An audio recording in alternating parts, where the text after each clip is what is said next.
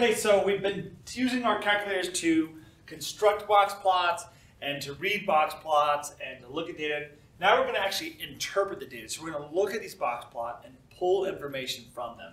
And so that's what we're going to be doing in the next set of slides we have here. Mr. Nelson and I are going to trade off to try to keep it lively. Nice. So this first one, boom! I have a box plot at the top. And so first off, we're going to extract information. You might see something on a quiz even. It says, what's the minimum? Well, I look at my graph and I say, oh, my graph, it's -7. Okay, because you can kind of see that's there. And then my first quartile, Q1, that's -3, easy peasy. My median is -1, cool. Ooh, this one's a little bit difficult because it's not really there. You can just say like 4.5, keep it simple. Graphs aren't perfect, so we'll try our best. And then our maximum is a 7. And then we ask, is there an outlier? Well, I don't see anything outside of the data here. I don't see anything outside of the data here. So I'd say no to the outliers. If it was yes, then I'd list them. And then we get to the fun part. It says, what % of the data is in each quartile? So we've already talked about that before. We talked about how the quartile is divided into 4 parts, or 4 quarters. And quarters are 25. So each quartile, or each set of unit or area is 25% of the data. So 25%. What % of each data falls between -7 and 4.5? So -7 is here, and 4.5 is here. Well, then we look and say, okay, well, the whole thing is 100%. And so we look at, okay, well, then how many quartiles are covered here? Well, I have 1, 2, 3, each quartile being 25%. So that means that this would be 75% of my data. And then what percentage of the data is above -3? So again, I go to my data, I look and say, oh, here's -3. I have 1, 2, 3 quartiles, so I'd have 75% of my data is above quartile 3. And remember, each quartile, while they might look different sizes, because the spread of the data is more spread or more compact, each one has an equal amount. So if I had 10 pieces of data here, I'd have 10 here, 10 here, and 10 here. All right, Mr. Nelson, you're up. All right. Boom shakalaka. All right. Maybe you should pause the video and try this one on your own first, though. Okay. Well, here we go. Let's find the minimum. Minimum is right here. It looks like it's at 6. Our first quartile is where the box starts. That's at 9. The median, in the middle of that box right there, 11. The third quartile is the end of the box, 13. The maximum is not 18. The maximum is this guy way out here, 27. Just because it's an outlier does not mean it's not the maximum. It is an outlier, so yes, we do have one, and that is at 27. Okay, so the maximum can still be the outlier. Don't forget that. What percentage of the data is in each quartile? Well, just like Mr. Craig said, each quartile has 25% of the data. And this is where it kind of gets confusing on this one, but pay attention. This is 25%, this is 25%, this is 25%. And it's not just this part that's 25%, this whole section is 25%. It's just spread out because of that outlier. Okay, so what percent of my data is in each quartile? That's 25%. What percent of the data falls between Q1 and Q3? Well, Q1 and Q3, Q1 is right here, Q3 is right here. That's 2 sections of data, so that's going to be 25 and 25%, making 50%. And lastly, what percentage of the data is above 11? Well, where's 11? 11 is our median. 11 is right here. And so how many sections are above that? Now, a lot of people want to say 3, but that'd be incorrect. A lot of people go 1, 2, 3. Remember, this right here is all 1 section. That's not 2 sections, right? This is 25% of my data. This, from Q3 all the way up to the maximum, is another 25% of my data. So that is a total of 50% of my data. Next up, Mr. Craig. What? All right, go ahead and take a look at the data and solve it. And we're moving on. So this one is really spread out. It seems like you want to put an outlier in this, but it's just because my inner quartile range is so long, anything to be an outlier would have to be 1.5 times longer than this. And that's just not going to happen here, so this doesn't have outliers. But I can go ahead and really quickly go through this.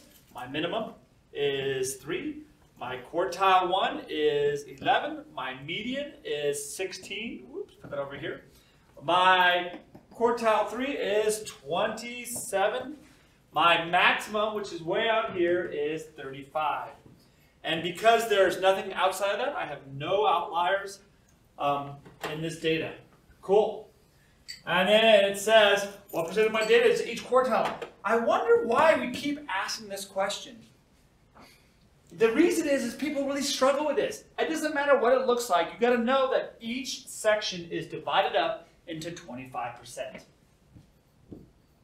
And the reason why box and whiskers are so interesting is because if the median is the middle of my data, that means in the box and whisker, I can quickly tell where 50% of my data is. So if I'm talking about class scores, I can see where the middle part of my class is.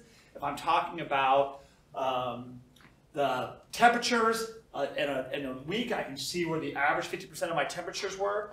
It just helps me quickly look at the data. Now it says, what percentage of my data falls between 11 and 27? Well, that's 11 and 27 is Q1 and Q3. That's my interquartile range. So I can just look at that and say, oh, that percentage is going to be 50%. We talked about that half. And then what percentage of my data is above 11? Well, above 11, how many quartiles are above 11? Well, we have this part, this part, and this part. So we have 3 quartiles worth of it. So that's going to be 75%. I shouldn't say quartiles. I should say sections because these are the quartiles 1, 2, and 3 right here.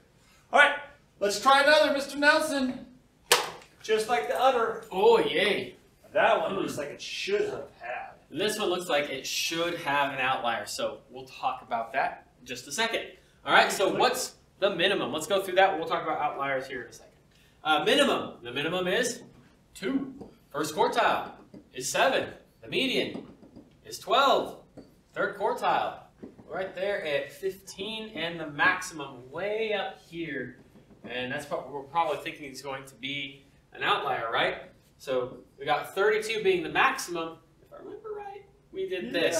So it looks just too far, right? If you were to take 1.5 of these, right, and you were to tack that on there, anything above that's going to be an outlier. Now, we don't have the data here to actually calculate all that, but that does give us a good idea. When we saw that really long length, that tells us that there's probably an outlier out there. So this is just how we would represent that.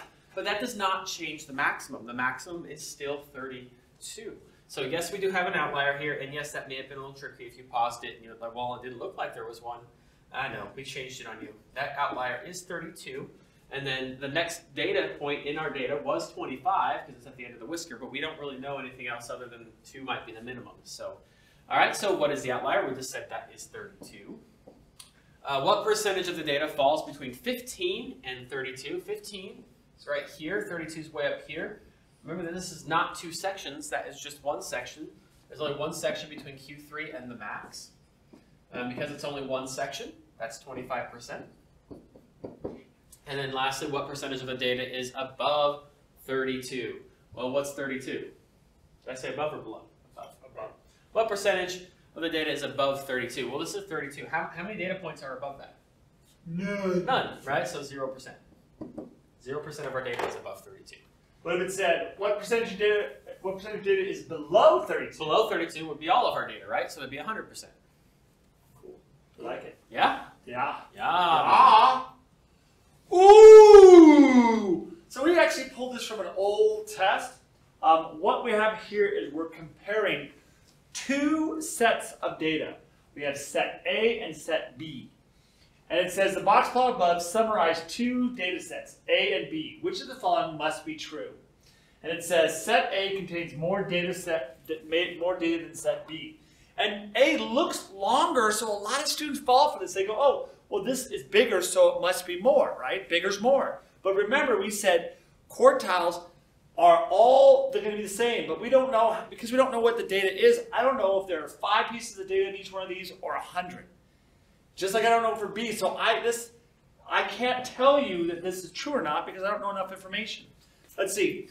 The box of set A contains more data than the box of set B. Once again, this is where students fall into that trick where they say, well, A looks longer, so it must be bigger, right? But that's not true because it just means it's more spread out. It doesn't mean that there's more pieces of data in there. And since I don't know how many numbers are there, I don't know. So again, box A contains more data than box set B. I don't know that to be true.